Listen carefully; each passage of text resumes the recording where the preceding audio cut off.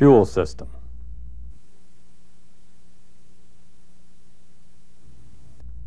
The fuel supply from the aircraft is delivered to the fuel control unit inlet. It is filtered by a fuel filter installed on the fuel control unit housing. The filter condition is monitored by a clog indicator.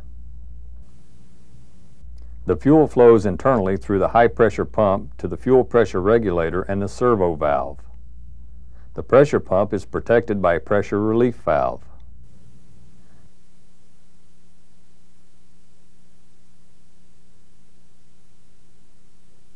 The fuel pressure regulator supplies servo fuel to operate the inlet guide vane actuator and the bleed control valve.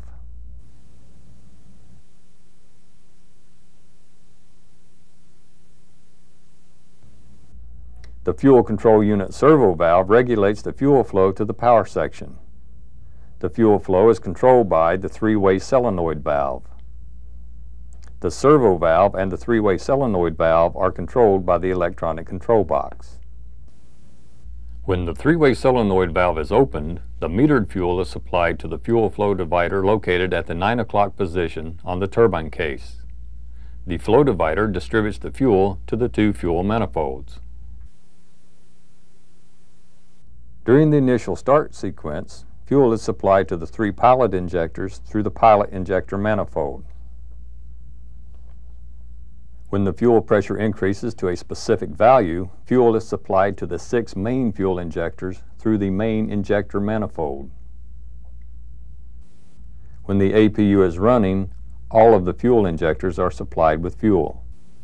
When the APU is stopped, the residual fuel from the fuel manifold is purged through the APU exhaust.